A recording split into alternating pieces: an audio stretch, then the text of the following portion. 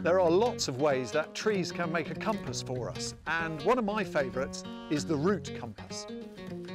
If you look at the base of most trees, you will find the guy roots, roots that spread out and help give the tree stability. Most of our winds come from the southwest, and these guy roots grow bigger, stronger and longer on the southwest side of the tree, and we can use that as a compass. On this tree, there is clearly one much longer, bigger root pointing out in this direction, and that is telling us that southwest is this way.